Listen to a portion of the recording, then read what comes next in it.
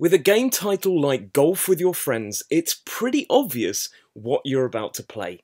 In a time when a lot of people around the world are stuck at home in lockdown due to the coronavirus crisis, this sort of game could not have come at a more perfect time. I'm Roy McCoy, and today I'm going to be reviewing the newest online multiplayer game for the PS4, Golf with Your Friends. Before we get started, don't forget to throw me a like and also subscribe. In the last week, I've gained like 23 subscribers, which is amazing and probably says that I'm doing something right. So I promise to continue to do fair and honest reviews.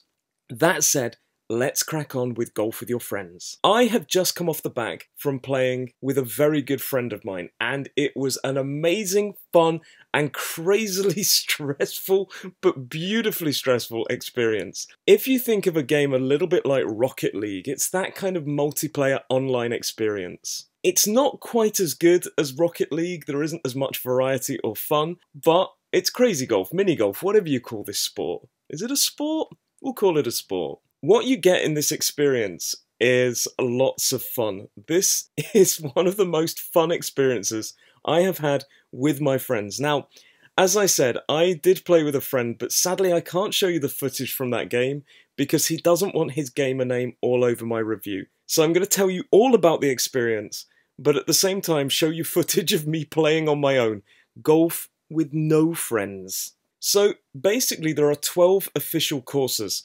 ranging from a haunted house theme to a space theme, and there's even a worms theme to tie in with Team 17. Each course has 18 holes, like a standard golf course. And what I really liked about the courses is that they are varied. For example, you have a pirate one with the kind of, I don't know, kraken thing, and the haunted house ones have ghosts on there, and tables and chairs that move like poltergeists. So there's lots of fun things to see and do. As I said, this is primarily an online experience, and you can play against up to 11 other friends. So if you're kind of getting tired right now of those annoying Zoom parties, and you want to do something different, this could not have dropped at a better time.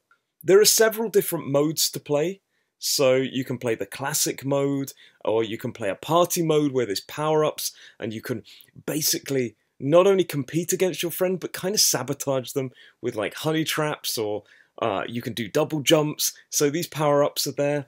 And then there's a basketball mode, which I didn't really enjoy. You have to jump through a hoop at the end. And there's also like a hockey theme one, where you have to go against a goalie into the goal at the end, and your ball is shaped like a puck. So there's lots of things to see and do, and of course, all of the modes are customizable. You can change the options, so you can put power-ups on, you can change the gravity, you can change the shape of the ball, but it's a bit...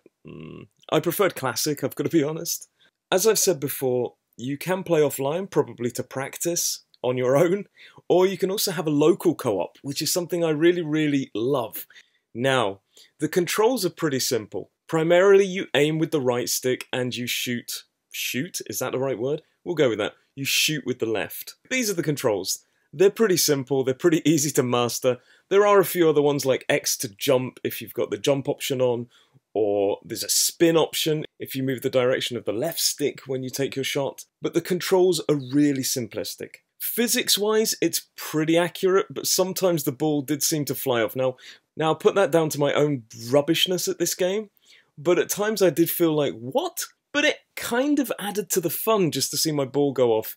Now, I must admit, this game is the kind of game you're going to rage quit on, because it can be incredibly frustrating, but in a very good way. The last thing I've got to say about this game is a complaint.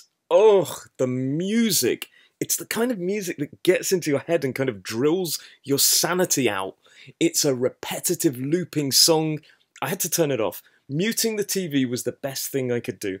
When I had my headphones in talking to my friend, I just turned the music off. It was dreadful.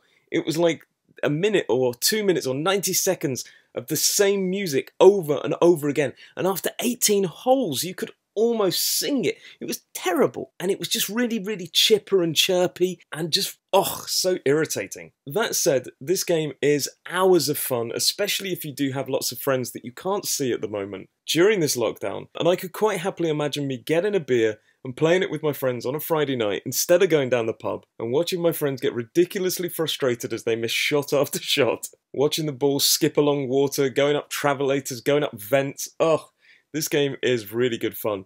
Annoying music, but good fun. So for me, this is an 8 out of 10. It's not as good as Rocket League, but it is good to pass the time and spend with your friends. So it's a solid experience, lots to see and do. So I would recommend this if you're looking for an online multiplayer to play with your friends or random people, or even a local co-op with your family. This is Roy McCoy, out.